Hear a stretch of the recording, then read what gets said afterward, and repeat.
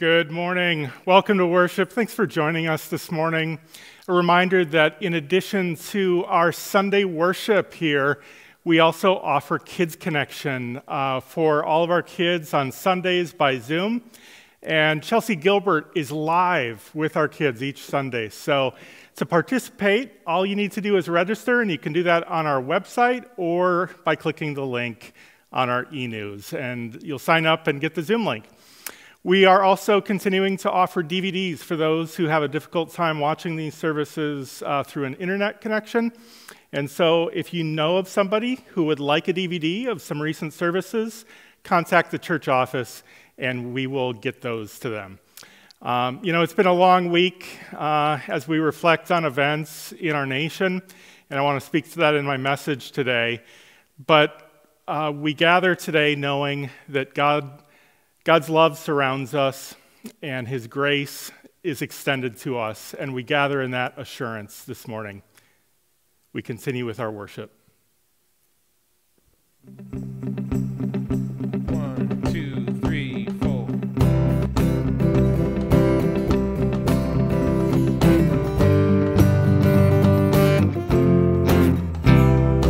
God, I'm running for your heart. I'm running for your heart till I am a soul on fire.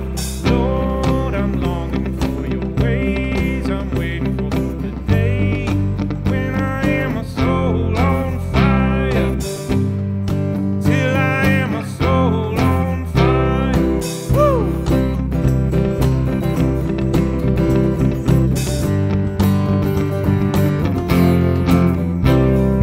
God, I'm running for your heart. I'm running for your heart till I am a soul on fire.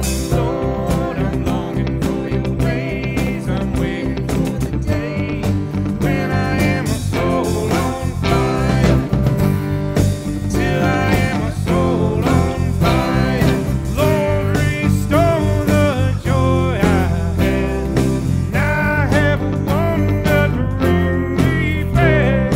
In this darkness, lead me through until all I see is you. Yeah, God, I'm running for your heart. I'm running for your heart till I am a soul on fire. Lord, I'm longing for your ways. I'm waiting for the day when I am a soul on fire till I am a soul on fire. Lord, let me burn for you again. Let me return to you again. Lord, let me burn for you again. Let me return to you again. 1, 2, 3, 4. God, I'm running for your heart. I'm running for your heart till I am a soul on fire. Lord, I'm longing for your ways. I'm waiting for the day when I am a soul on fire. God, I'm running for your heart. I'm running for your heart till I am a soul on fire. Till I am a soul on fire. Till I am a soul on fire.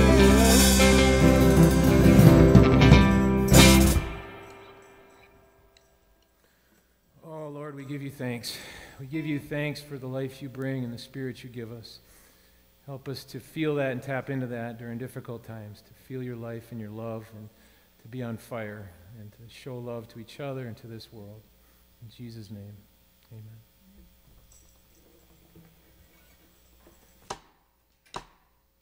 Good shepherd of my soul, come dwell within me.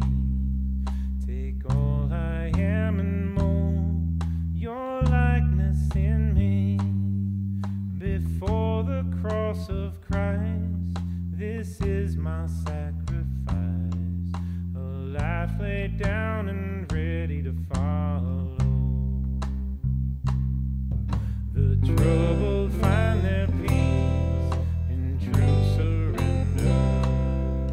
The prisoners they're released from chains of anger. In springs of living grace, I find my resting place and rise refreshed, determined to follow.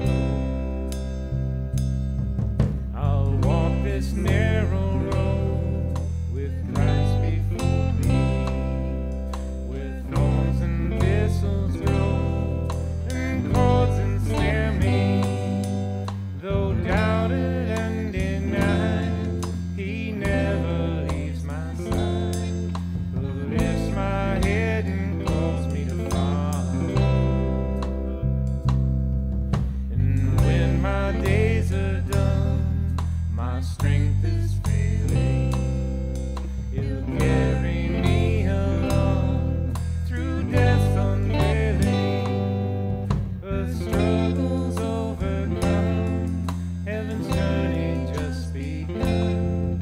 To search Christ's depths and ever to follow. To search Christ's depths and ever to follow.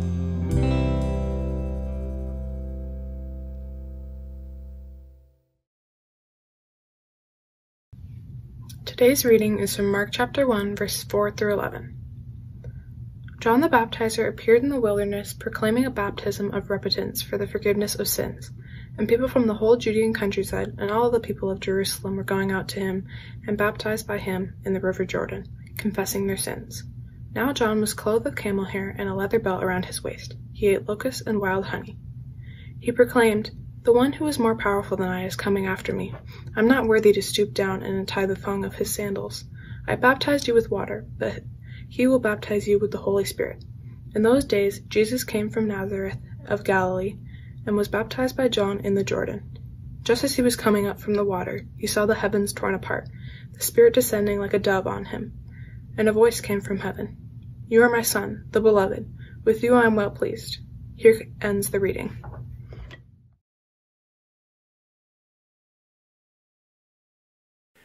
Well, good morning.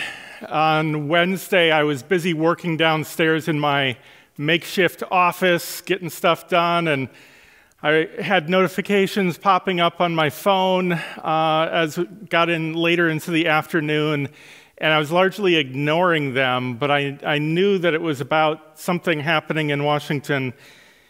And then Maria came down and asked me if I knew what was happening, and she started showing me the images and footage, and it was one of those moments where even if you try, you can't go back to what you're doing.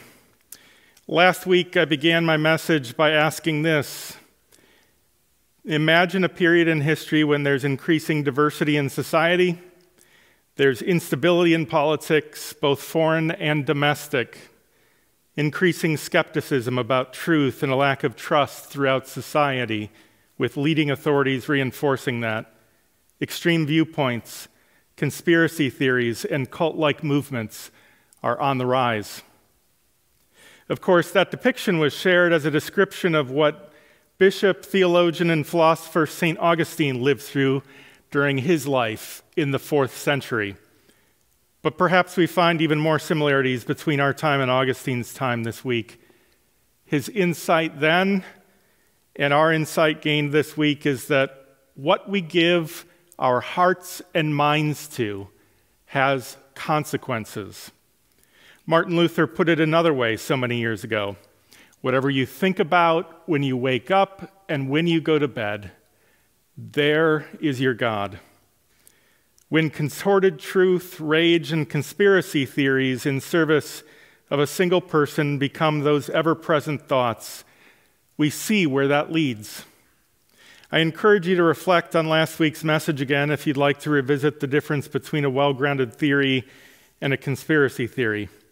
It's a moment for all of us to re-examine the sources we seek for information and truth. But we also know that some actions are not based in an assessment of truth at all. They come out of a place of fear and despair. And I heard that in the voices of a number who were interviewed during the chaos. Last week I spoke about Augustine and a wrong turn very early in his life. He joined a cult, unbeknownst to him when he went into it. He left, but it scarred him for a long time afterward. It brought him to a place where for some time after he wasn't sure that he could trust anything or anyone. We think that skepticism will protect us from falsehood, but for Augustine, it left him in a place of despair and apathy, according to author Jennifer Hockenberry. Hockenberry is a friend of ours from our days in Milwaukee. She says that skepticism doesn't protect us from falsehoods. Instead, it eventually leads to a kind of apathy that makes us indifferent to falsehoods. Truth, lies, fiction, what's the difference? I think we see this today. Some may even acknowledge the falsehoods, but those who share them may not care. It comes, at least in part, from a place of despair and apathy. Hockenberry says that skepticism and conspiracy theories are two sides of the same coin. Think of that. Skepticism, conspiracy theories, two sides of the same coin. Neither trusts that truth can be known through empirical observation, reason, dialogue, and human interactions. They leave the discernment completely to the individual. It's a kind of radical individualism. Augustine said that a society that doesn't provide confidence that truth can be found through things like science, philosophy, debate, and dialogue will be a society with citizens incapable of carrying out their duties in and with their community. So here's what I take away from that. If we want our society to function, which it doesn't seem to be doing very well at the moment, we have to be able to agree on some common facts and reason and be able to talk and interact with each other. Obviously, that's been additionally difficult during the pandemic, but our ability to talk across differences with each other has been eroding for decades.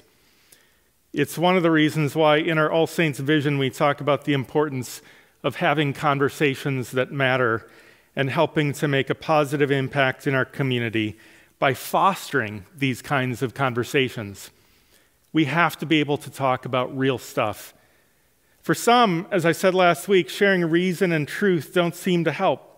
Every attempt to share truth becomes that much more reason for resistance and the belief that it is an attempt at deception. That's a hallmark and trap of a cult in some cases, something that Augustine's mother faced with her own son when he had been sucked into that for a time. Greater understanding and dialogue may not help with some, but with our neighbors and those we love, our community, do we have the choice but to take the risk? Of course, that requires the ability to listen across disagreements without demonizing one another. It takes more than one side to accomplish that. When there are disagreements in any community, how do you seek greater understanding rather than simply assume the worst? When there's anger, it's human nature to become defensive. But over time, is it possible to seek to understand that anger in others who are not like us? Understanding doesn't mean accepting it, but it provides an opportunity to learn. In the course of writing those words, a new notification came across my phone. A headline: calls for violence intensify. Extremists have increased online chatter about more violence. To arrive at some common facts and reason, we need to listen to each other, but another path forward may be found in today's gospel. John the Baptist appeared in the wilderness, proclaiming a baptism of repentance for the forgiveness of sin. It seems like this is a time for repentance. And you may be thinking in this moment, yep, those people need to repent big time. And whatever you're thinking of, whoever you're thinking of, you might be right. But what if we all did it together?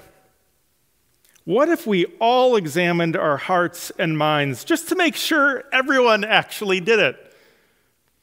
Let's all make our list of the people who need to repent. Make it long if you need to.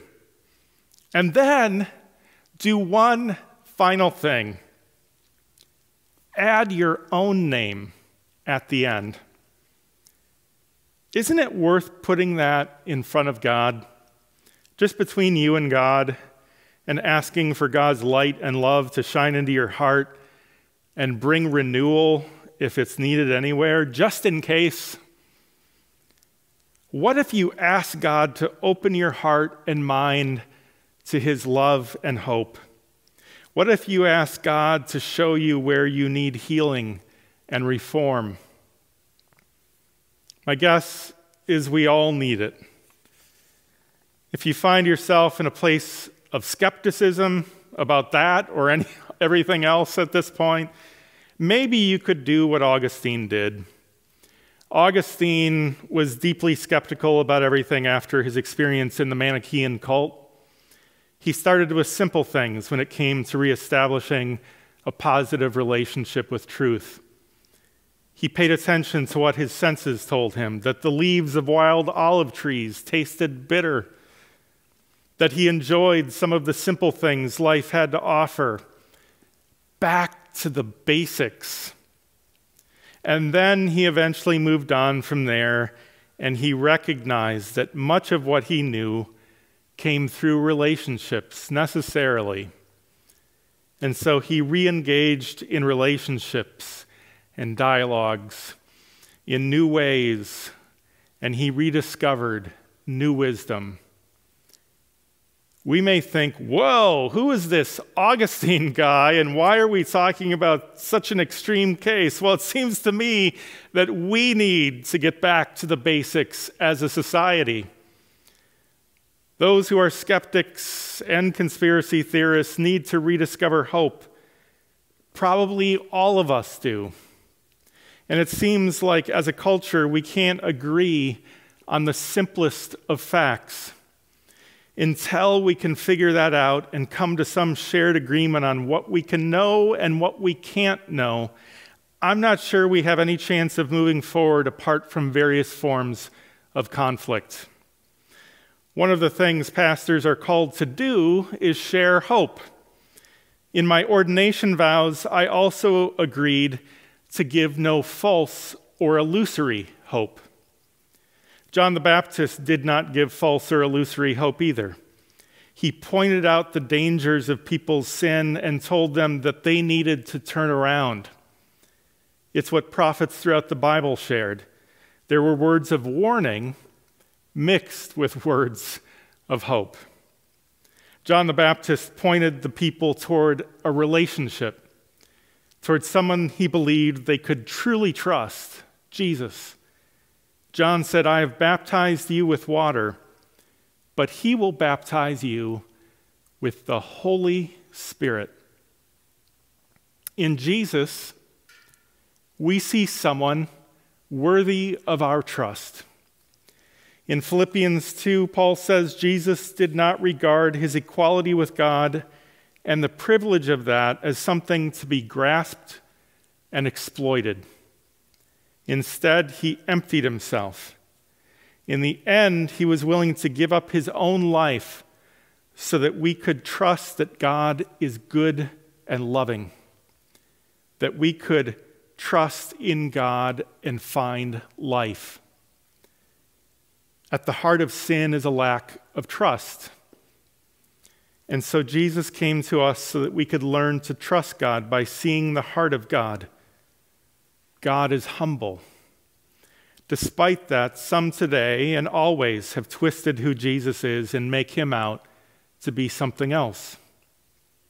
In the life and the death and the resurrection of Jesus, we see a vision of who he truly is and who God is. Ultimately, Jesus helped us see not just what we're supposed to do or how we're supposed to live, but how God looks upon us and our neighbors with love, with forgiveness, with hope that is paid for through sacrifice. Know that you are loved. When we experience the love of Jesus, John said Jesus will baptize or immerse us in the Spirit.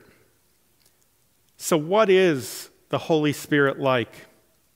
The fruits or signs of the Spirit's presence are this: love, joy, peace, patience, kindness, generosity, faithfulness, gentleness, and self-control. As people of faith, we believe that we constantly fall short of living up to those high virtues on our own. But when we acknowledge that, we trust that God's forgiveness is extended to us. We do also believe that when we pause and seek God's presence and forgiveness, we're able to receive God's Spirit again, and it's possible to grow in all of those areas. We need to grow, not just for our own sake, but for the sake of one another. Last summer, following the killing of George Floyd, we offered some dialogue groups on the topic of racism for people wherever they were at to digest it together. I know that many people come with different perspectives. These groups offered a chance to dialogue on that, to review some information and have conversation about it. These were a great start toward our vision to have conversations that matter. We need to continue dialogues like that. It's a dialogue and conversation that Minnetonka faith leaders continue. We met this past week along with members of the Minnetonka Police Department, including the police chief, to discuss how we address racism together. The Minnetonka Police Department is committed to making this community safe for everyone and has been the one to initiate some of these conversations. If you're interested in continuing a conversation around racism at All Saints, let me know. There are opportunities for us to talk together. We don't assume everyone shares all the same information or perspectives. It's an area that can be a cause for division. We can keep lamenting that or talk through it. Talking is not always easy. It's not always a guarantee that we will arrive at agreement. It can be difficult, especially now in the midst of our exhaustion during the pandemic. But if good people come together, I do think good things are possible. This is just one example of how we can make a positive impact in this community together. The season of Epiphany starts with a question: who is Jesus? What is his mission? Was he a great teacher? Was he a prophet? Was he Son of God? In our gospel, John says that a voice came from heaven when Jesus emerged from the waters of his own baptism. You are my Son, the beloved. With you I am well pleased. John the Baptist pointed us toward a person greater than himself. He was willing to defer to him, willing to be open to what this Son of God had to bring and share. It was a form of humility. And as much as we have to learn from the life and teachings of Jesus, I think we can learn from John's humility and openness as well. As we look back at a shocking week and wonder what the next week will bring, we have an opportunity to build hope and trust one conversation at a time. Amen. Okay. 2, 3, 4. Give me your heart, give me your song, sing it with all your might. Come to the fountain and you can be satisfied. There is a peace, there is a love, you can get lost inside. Come to the fountain and let me hear you testify. Into the wild canyons of you. Oh, there's a world to fall into. Weightless wilderness.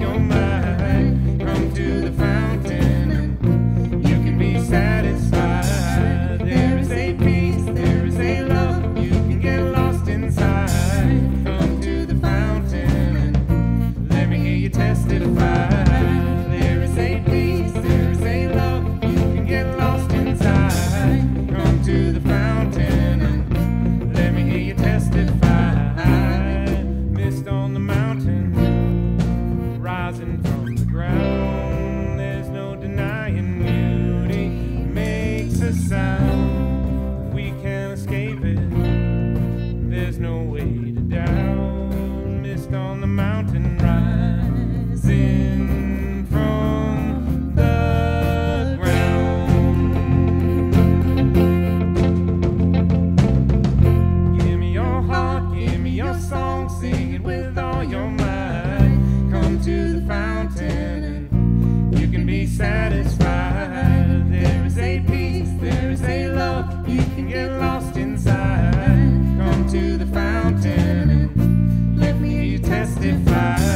There is a peace, there is a love, you can get lost inside. Come to the fountain and let me hear you testify.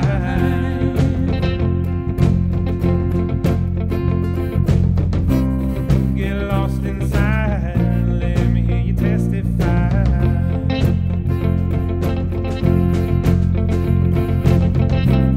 Get lost inside, let me hear you testify.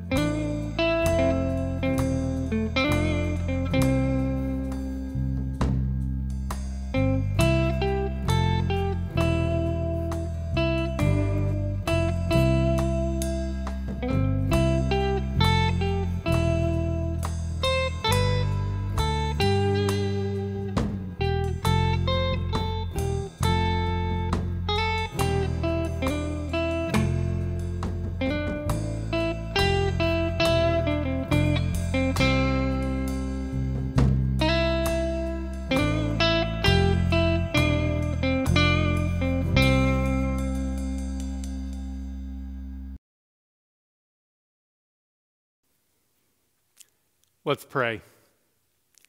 Guided by Christ, made known to the nations, let us offer our prayers for the church, the world, and all people in need. We pray for our nation, that truth and justice might prevail, that whatever clouded judgment and misinformation has opened the door to extremists would come into the presence of your light and be transformed for the sake of all people. Your Son Jesus came to bring light and hope to our world. May the love and wisdom of Christ fill our hearts and minds and guide us in the days ahead to discern what is good and true and just, and to continue in the way everlasting. For the sick and those who provide medical care, for the imprisoned and those who show them mercy, for the lonely and those who provide companionship, for all who suffer, especially Tim, Orlin, Marilyn, Joy, Lindsay, Daniel, Claire, Jan, Bev, and Carol. And today we close with an ancient prayer referenced during events this past week, the prayer of St. Francis. Lord, make me an instrument of your peace. Where there is hatred, let me sow love. Where there is injury, pardon. Where there is discord, union. Where there is doubt, faith. Where there is despair, hope. Where there is darkness, light. Where there is sadness, joy.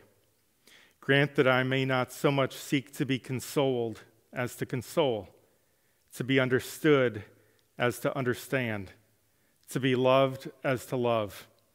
For it is in giving that we receive. It is in pardoning that we are pardoned. And it is in dying that we are born to eternal life. Merciful God, hear the prayers of your people, spoken or silent, for the sake of the one who dwells among us, your Son, Jesus Christ, our Savior. Amen. And we join in the prayer which Jesus taught. Our Father in heaven, hallowed be your name. Your kingdom come. Your will be done, on earth as in heaven. Give us today our daily bread. Forgive us our sins as we forgive those who sin against us. Save us from the time of trial and deliver us from evil. For the kingdom, the power, and the glory are yours, now and forever. Amen.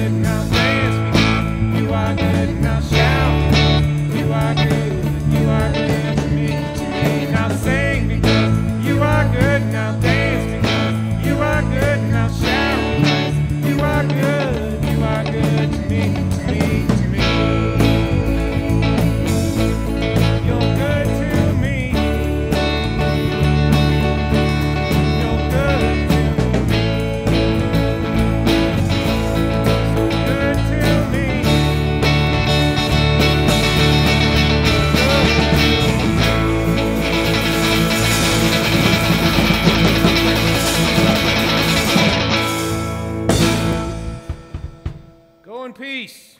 1, 2, 3, 4.